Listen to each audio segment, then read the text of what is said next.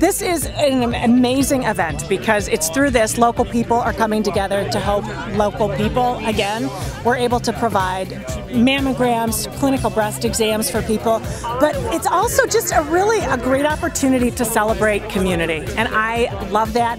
People come out and just have fun. They bring their kids, they wear goofy clothes. It's an awesome event. I feel that because I've survived it and gone through it twice, I can actually walk with pride and say that I've done it, I've been there, I know what women are going through right now, and I'm so very proud to be walking in this today. I'm walking in memory of my mother, my dad, my grandmother, my sister who is a breast cancer survivor. I think it's a very nice opportunity to keep the funds in our community and see it impact people locally. We have several friends here who are survivors, and it's just really nice to know that this is something that can benefit them and others should it happen to anyone else we know or love in the area. I've lost a lot of family members through this. Everybody's been touched by it one way or another, so, you know, it's just a show of support for everybody else. 3, 2,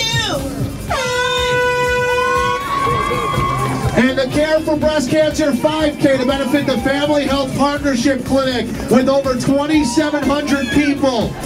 Well over $100,000 raised.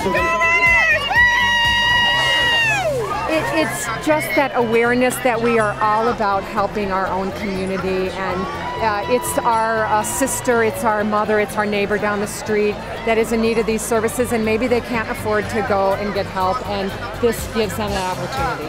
For me, it's to celebrate, but also give memories and thanks to those people who have gone through it or survived, who haven't made it. We can kind of pay tribute to those people. It makes me remember year to year that I have to enjoy every day. Never give up, always stay strong, and keep going and try to keep a positive attitude, because things will come around and you will conquer breast cancer.